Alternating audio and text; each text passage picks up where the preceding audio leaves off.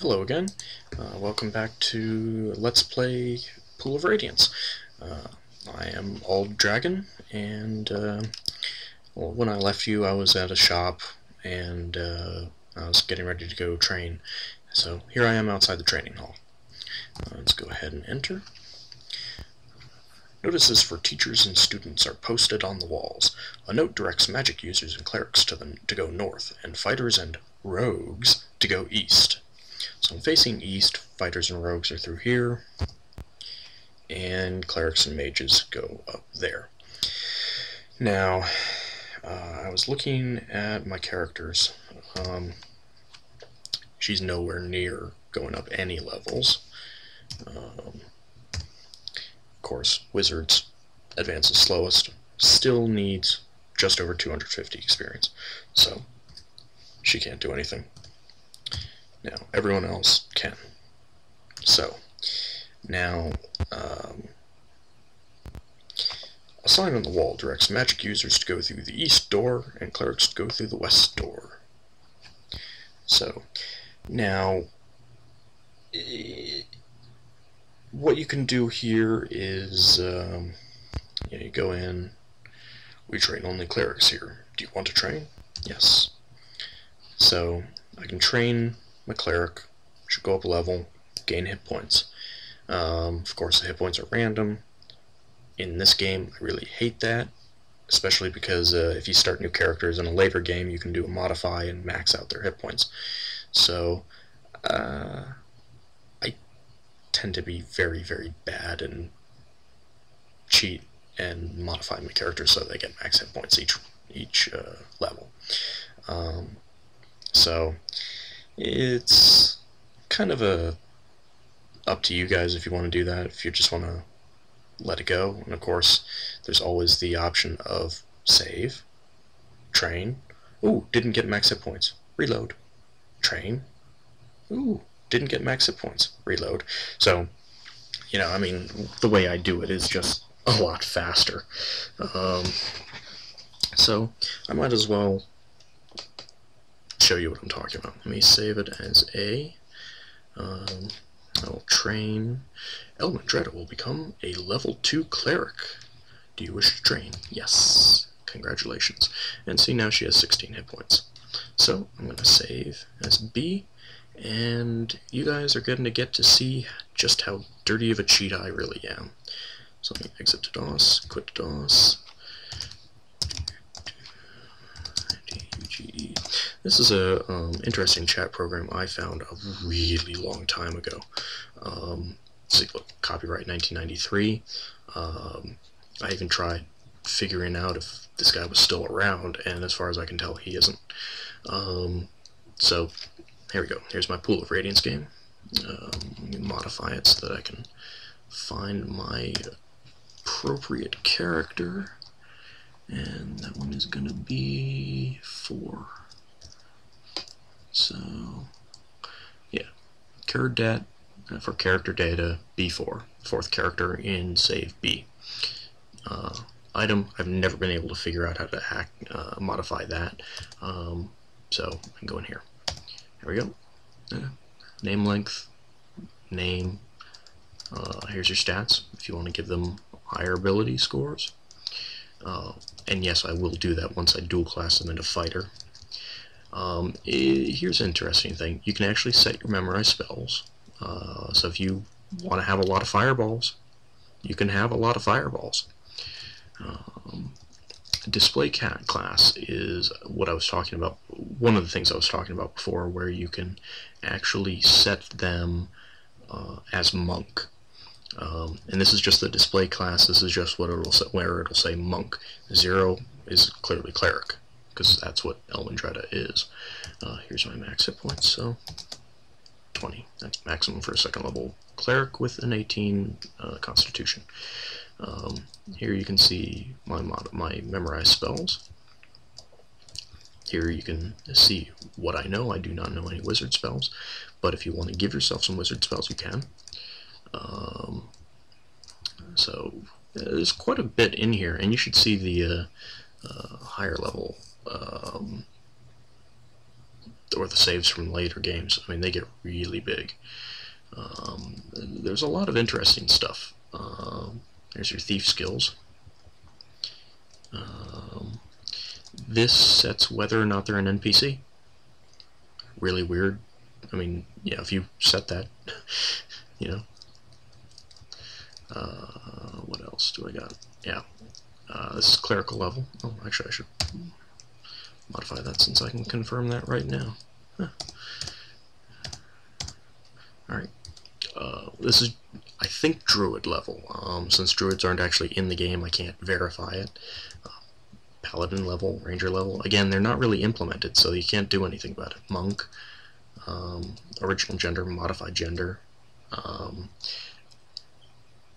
I've never encountered the item, but this leads me to believe that they intended to put in a girdle of masculinity, femininity. Like I said, I've never encountered it. I do not know if it's actually in there, but the fact that they put this in the save means that they plan to. You can set your character alignment. A lot of these do not actually change, and you can see that this base AC is not actually saved as plain text like most of the other stuff. I've never really been able to effectively modify it, but I never really tried. They're really, you know, you can max out your dexterity and find items, so, you know, no real need to. All of these that say variable means that I've never figured out what they are. And you can actually change your character's combat icon colors through here. Really complicated, not worth it doing, but if you really want to. Let's see what else we got. Anything else interesting to show you? Again, encumbrance, this you can modify it, but it recalculates it every time. So status is one of those things that you need to look at. 0 is good, means you're alive. Combat ready status means that, again, you're alive. You can enter combat. If you set it to 0, you know, even if you're at 0 here, meaning you're alive, you'll show up as a dead character in combat and you can't do anything. Charmed enemy. I never really encountered that. That's auto combat. But like I said, status would be whether you're poisoned, whether you're petrified, blah blah blah. Let's see. What else? Oh yeah, current hit points. I need to set that to 20 so I don't have to heal. And again, you know, if you modify your current plus to dice, current damage dice, current number of dice, it resets it back to what it should be based on your weapon. So you can't really modify that. You can modify your base stuff, and I have played with that, and I have had a character do 20d20 plus 20 points of damage. Yeah. So anyway, this is how I cheat in those games. So back to pool around. Start.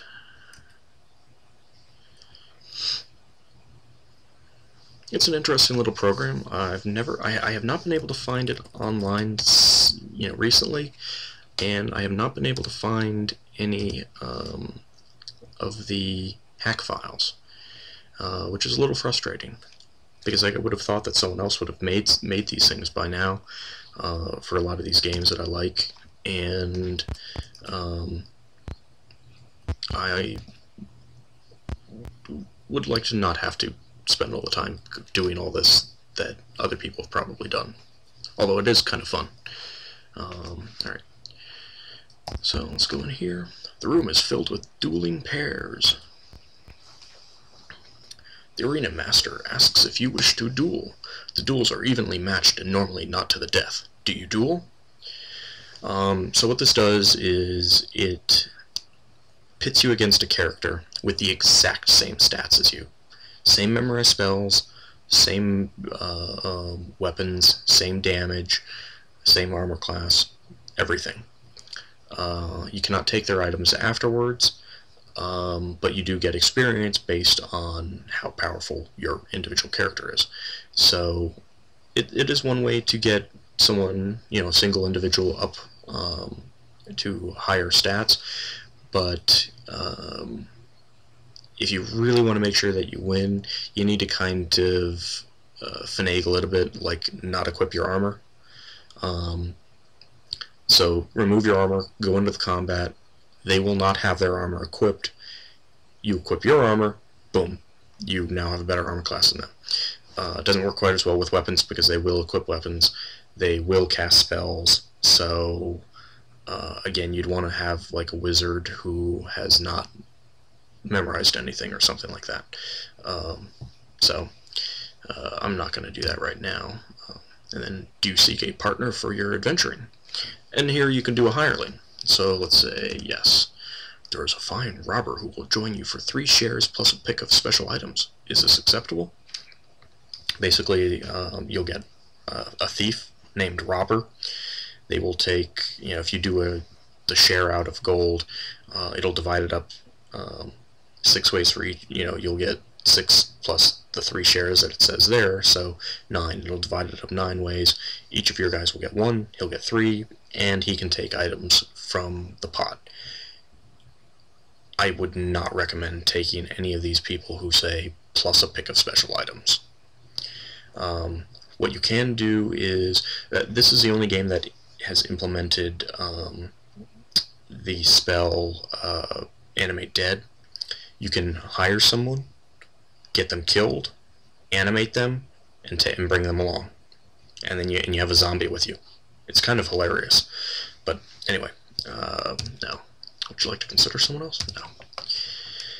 So, there's a bunch of different people. You can't take any of their stuff, so, it's kind of frustrating in that regard, because some of them have magical items, and you never see what they take. It all just disappears. And you have to give them cash if you want to train them. So, although at that point, usually you've got plenty of money. So, anyway, sign on the north door reads fighters. So let's go in here. We train only fighters here. Do you want to train? Yes. I will train. Ald will become a level 2 fighter. Yes. Okay. Oh, nice. Crow maxed out on hit points right away.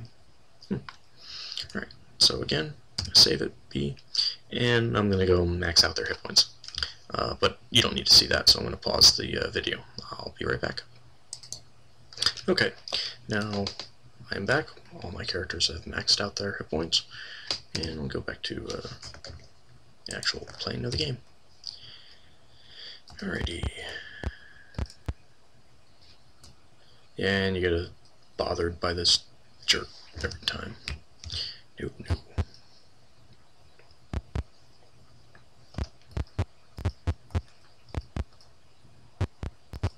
Okay, so going back into the slums, and you get to see the same sound. You see that every single time you enter the slums, even after you've cleared it.